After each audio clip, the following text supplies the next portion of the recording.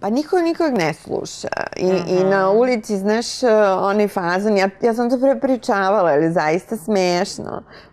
Srela sam jednog poznate ličnost i on je malo nagluv i pitao me, ali on je bar nagluv, drugi nisu nagluvi, drugi su kao, kako se kaže, emotivno nagluvi.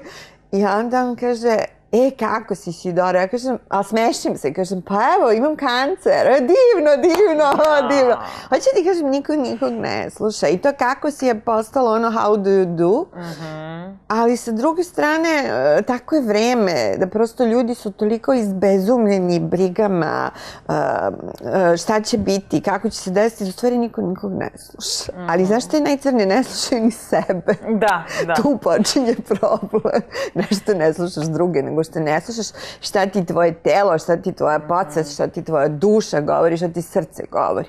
I to što mi ne slušamo prijatelja, komšiju, majku, oca, sina, je samo posljedica toga što u stvari ne slušamo svoje srce.